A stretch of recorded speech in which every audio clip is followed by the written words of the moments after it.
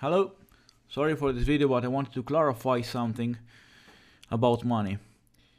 First of all, lately I've been receiving an increasing number of nasty and mean messages and comments and mails about basically accusing me of doing a very bad job for what I'm getting paid. Well, I am not getting paid. Actually, I am the one paying to run GFL. Because it's not free, it costs money. Let me break it down for you. So, the constant expenses are €4 a day for a collaborator to gather clips for me because I'm usually at work in those times.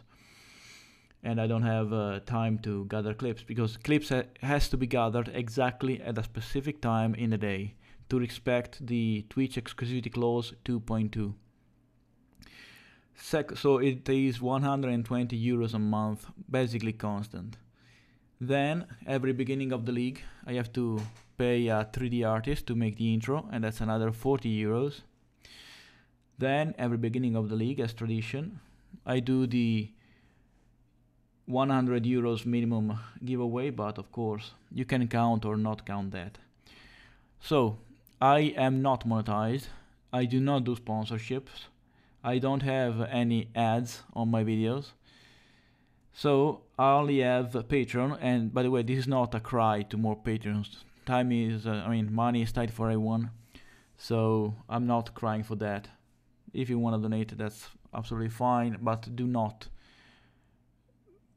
give me any money that you can't afford. But anyway, I'm getting currently $135. That translates to €116. So as you can see from the math, in the end of the league I am out some money. Not to count the 3 to 5 hours, but lately it has been 3 hours of work, because it's not only editing. I have to sift through the clips that has been gathered by my collaborator, and I have to also check the 200 and usually even more than 300 submitted clips that I receive every day. So it's quite a hefty work, and I'm not getting anything out of it. And if you're wondering, then why the hell are you doing this? Well, the truth is, I know it sounds cheesy, but I'm doing it for you.